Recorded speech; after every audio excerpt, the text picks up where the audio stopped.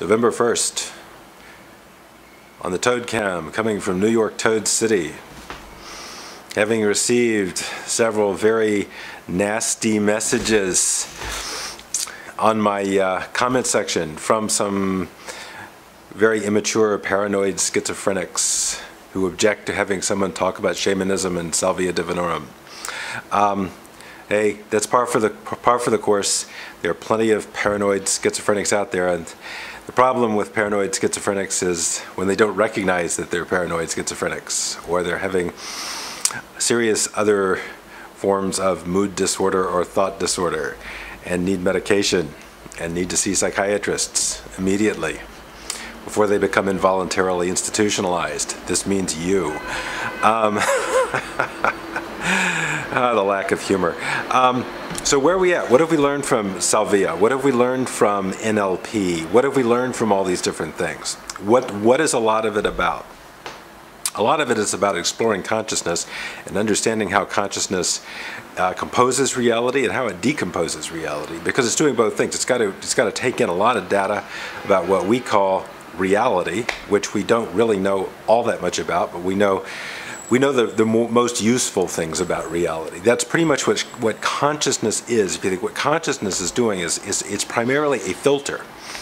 And there's a massive information out there that simply doesn't have a lot of survival value. And one of the main purposes of consciousness is to filter down or narrow down, funnel down all that data coming in into the fewest, most relevant categories and processes that help us live, procreate, generate ideas, succeed in life.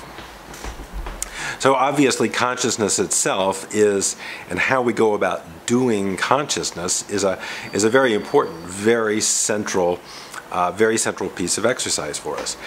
And consciousness, you might say, in another sense, is founded on memory. So we don't really sit around and think about how our memory works, but neuroscience generally breaks memory down in its simple sense into four major pieces. One would be your short-term memory, basically your sort of what you think of as the now. I'm hanging out in the now. This is the now. This is the moment I live in. This is my little sort of short-term zone of nowness.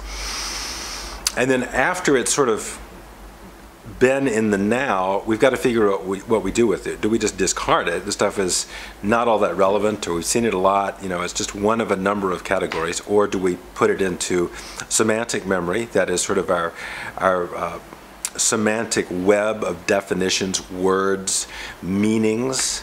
Do we put it into our procedural memory? This is how you go about doing stuff, like riding a bike. Do we put it into our episodic memory? Like, okay, these are specific episodes that contain valuable information or memorable information. And things that get packed into episodic memory or not often depend on the amount of norepinephrine that happens to be floating around in your brain at the time. So when you have a temporary stress response or a fear response, you tend to produce a set of neurotransmitters which cause those events or those things going on around you go into long-term memory, and after a period of time they consolidate and they just sort of become part of your permanent memory banks. And the consolidation period can take quite a long time.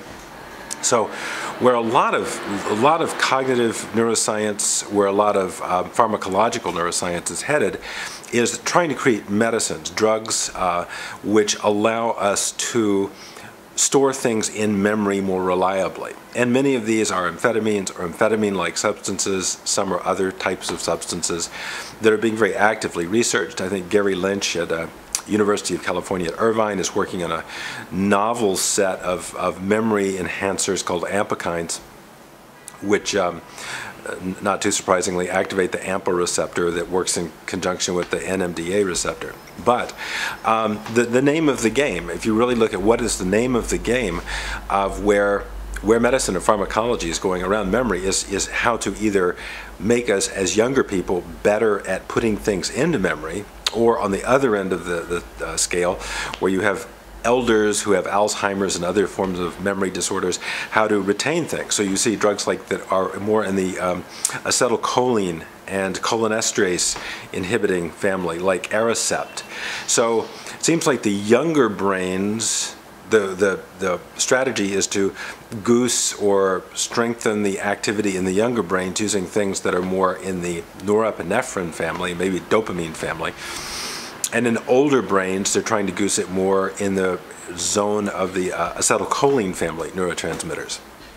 But nonetheless, the strategy, the important strategy that our society is investing enormous sums of money and probably taking pretty enormous risks with people's brains, is in increasing the efficiency and increasing the reliability of how we take stuff out there, get it into our memory, and keep it firmly in memory.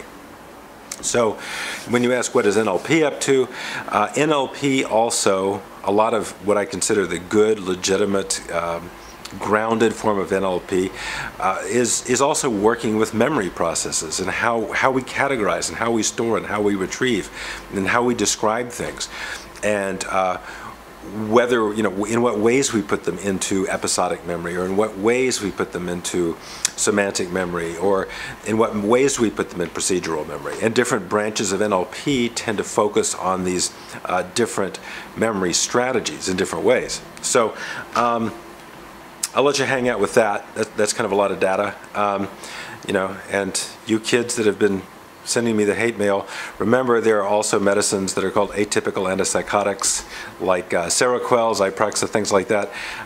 You might be a good candidate for those. And those also deal with disordered dopamine function, which produces schizophrenia. Okay, later.